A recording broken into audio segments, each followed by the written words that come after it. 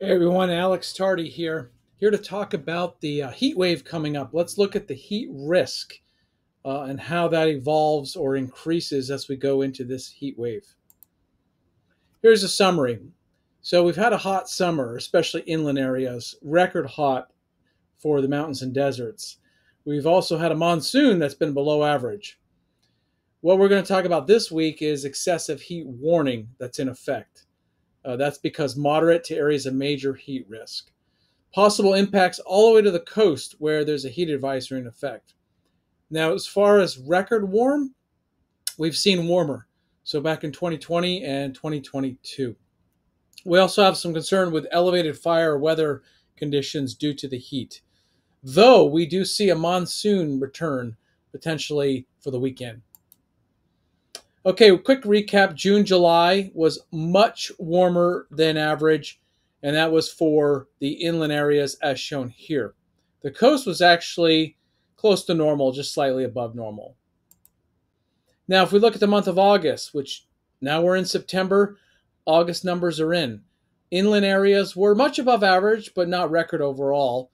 The monsoon over the southwest was much below average, as shown here. Now, we did have a little bit of rain along the coast, but that doesn't take much this time of the year. The area we focus is the deserts and the mountains, and they were much below normal.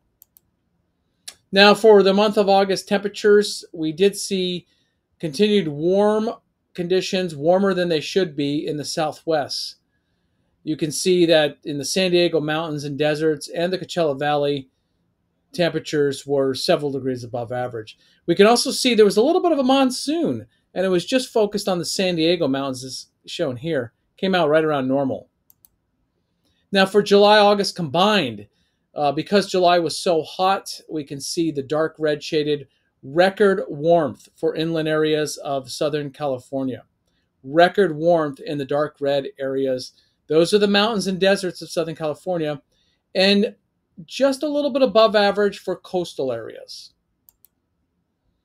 So also when you look at temperatures for July and August combined, several degrees above normal. That's an anomaly as shown here on the left-hand side.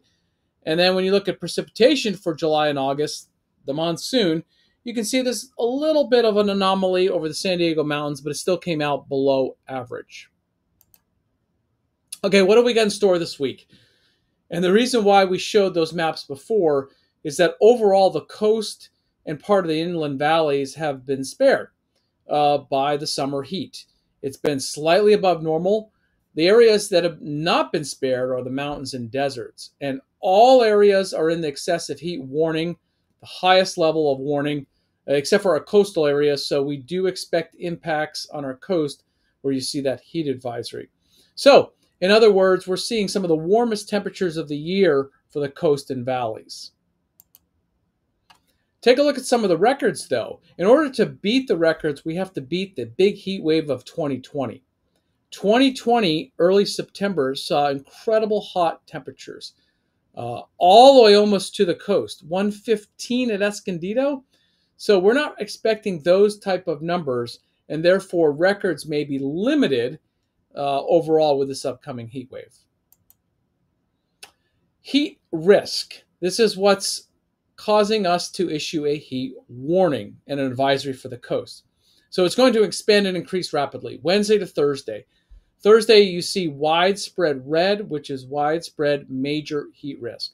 So this means temperatures day and night are much above normal compared to the 30-year average. When we get into Friday and Saturday, we see no relief on Friday. That could be our hottest day. And then we start seeing a relief, especially on the coast and some of the inland desert areas on Saturday. So two things go on. Marine layer tries to rebuild by Saturday, so that's why we see some cooling along the coast. And then over the deserts, we see potential for some monsoonal moisture, which will shave the daytime temperatures. Here's some raw numbers for Wednesday through Saturday. We're talking temperatures in the Inland Empire, 105 to 110. Temperatures well in the 90s on Wednesday for inland valleys. Now, when we get into Thursday, this will really be felt across inland valleys.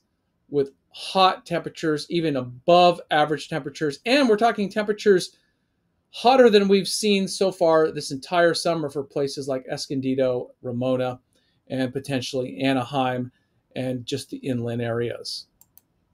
On Friday, that could be our peak. That could be our hottest day. And don't forget, nighttime temperatures will be getting warmer during this period. We do see a little bit of relief on Saturday for coastal areas, and we shave off some temperatures in the deserts due to monsoon moisture coming up from the south. But still hot for the weekend. This is what it looks like for the monsoon threat starting this weekend. It'll be mainly for the high elevations of the mountains like Big Bear down to the San Diego mountains. The weather pattern that's causing this. So it's like all of our weather patterns that cause heat waves. An upper ridge in the atmosphere, 10, 20,000 feet, big dome of warm air, sitting right over us by Thursday, pressing down on us, bringing those excessively warm temperatures. It starts to weaken on Friday and shift to the east. And then by Saturday, it's over the Four Corners area, and that allows the door to open for some monsoon moisture. Next week, some good news.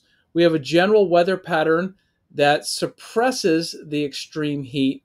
So while temperatures still will be normal to slightly above early next week, we see a cooling and drying pattern, monsoon moisture getting pushed to the east, and cooling, meaning this upper level trough along the west coast will allow the marine layer to build. And that just basically brings you more cooler temperatures, or at least back to normal. Here's some resources. Take a look at these, okay? These resources are available to anyone with internet connection, and I recommend you checking out some of the links shown here. Stay cool, everyone. Drink lots of water and take frequent breaks during the heat wave.